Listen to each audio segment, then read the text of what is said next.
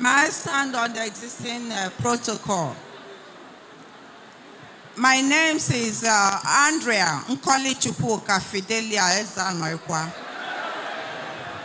I'm a lecturer in this institution. Silent. Please let the sister ask a question. Sister, can you speak a bit loudly and slowly? Yeah.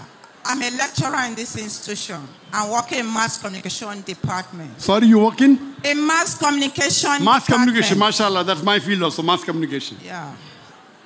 So with all due respect, I would like to clear something that, the young man could not really explain very well. The Bible recorded the Trinity.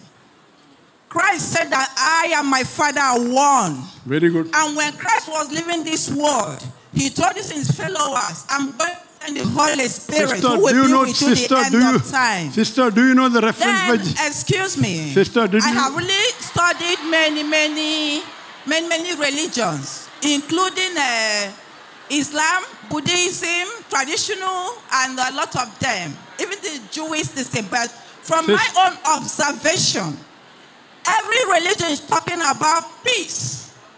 So, concerning what this is said, that the only way somebody can have peace is through Islamism. You are right, but that should be only for the Muslims. So that for those who are non-Muslims, they can still find peace by doing the right thing, because God is one, and that is the concept of God. So let us stop talking about religion politics. Let us talk about uniting our nation, because this is the problem we're having. Look at our crude oil. We have refineries and they're not functioning. I will reply to you, sister. I will reply to you. This is not a lecture time. Sister, this is not a lecture time. Did you hear the rules? Your question should be in 2 or 3 sentences. This is the question answer time, not a lecturing time. I have understood your question. You have quoted me from the Bible that I and my Father are one. I want to know, do you know the reference?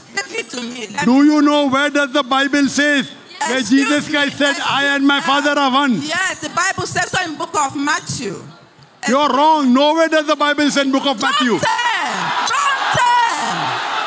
10. Bible says. Go to John 10 too, and John 10, and then the book of Genesis. I'm sorry to say, sister. When God wanted to create Adam, he said, let us create man, let us, is plural. Let us create man in our own image and likeness. Sister, you have misquoted your Bible. You are. We are not here fighting. I cannot hear you. Okay, you are shouting, I cannot hear you. Now your time is over. Wait, sister, finish. You cannot talk so long. Please. Put off that microphone. That sister wants to give a lecture. Put off the microphone. You can hire the stadium. You are a profi. You are in mass communication. You can hire the stadium. You can hire the stadium tomorrow. Hello. You can hire the stadium tomorrow. This is not a. Do you understand English? Do you understand English? If you understand English, this is a question answer time, not giving a speech time. Listen, you are supposed to ask the question in 2 or 3 sentences. You are holding the use of this nation this afternoon. I would request the mic to be put off. Put off the microphone. She doesn't understand English.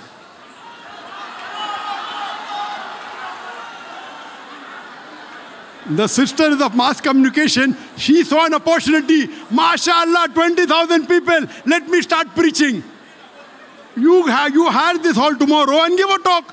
Let's see 20,000 come or not. They will not come. You ask a question, I want to reply. No, your microphone will be off. Because you have a problem.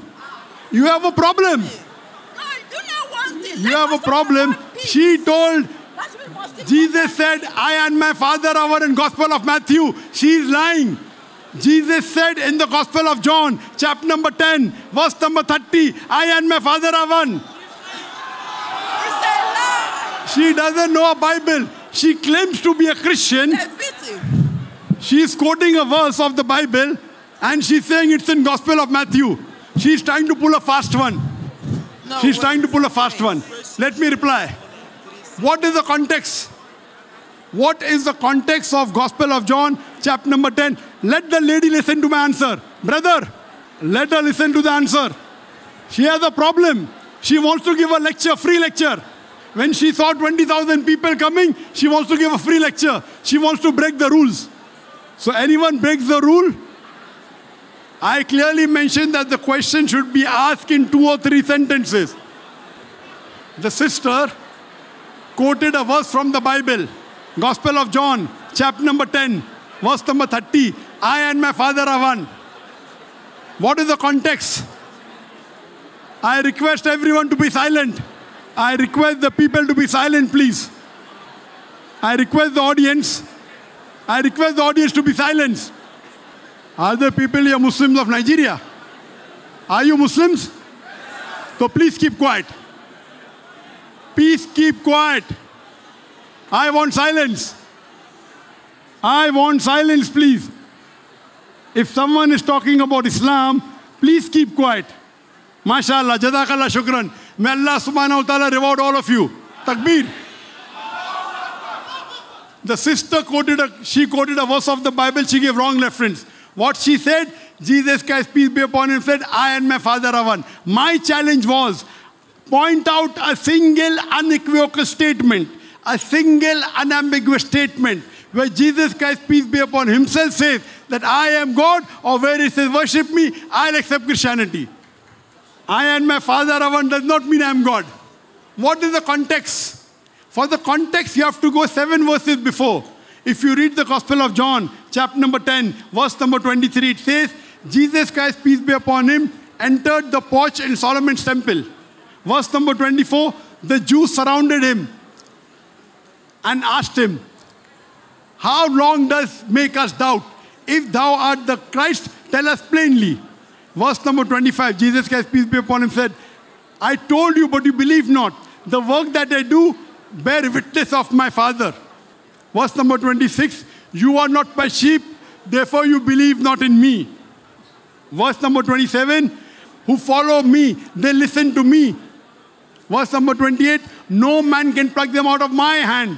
Verse number 29, my Father is greater than all. No man can pluck them out of my Father's hand. I and my Father are one. What is the context? If I say my father is a doctor, I am a doctor, I and my Father are one, do we become one human being? They don't know English. My father is a doctor, I am a doctor, I and my Father are one, mean in purpose we are one, we both are doctors. So here Jesus Christ, peace be upon him, saying, no man can pluck them out of my hand, the followers. No man can pluck them out of my Father's hand. I and my Father are one. That means in delivering the message of God, they are one. Nowhere does it mean they are one in purpose. The sister doesn't know the context. Therefore I say, I am more Christian than you, because I follow your Bible more than what you are following. Verse number 31, the Jews, they pick up stones to stone Jesus Christ, peace be upon him. So Jesus Christ, peace be upon him, replies in verse number 32, many good works have I done. For which of the good works do you want to stone me? Verse number 33, we do not stone you for any good work. We stone you because you blaspheme. You being a man, you call yourself God. Same thing like how the sister is thinking, that Jesus called God. So Jesus replies, is it not mentioned in your scriptures? 82nd Psalms, verse number 6. If the word of God comes to him, and if you call him God, the scripture is not broken. Jesus is telling the Jews who want to stone him, I am not blaspheming.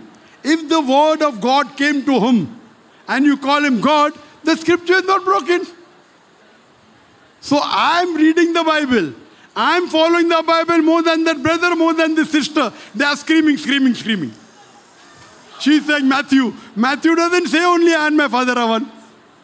She doesn't want to apologize also, I made a mistake. She wants to keep on talking and wants to give a free lecture. You want to give a lecture? Give an ad in the paper. You have mass communication and see how many turn up. I doubt whether even 200 will turn up. Leave aside 20,000. So, Jesus Christ, peace be upon him, never claimed divinity. He never said, I am God.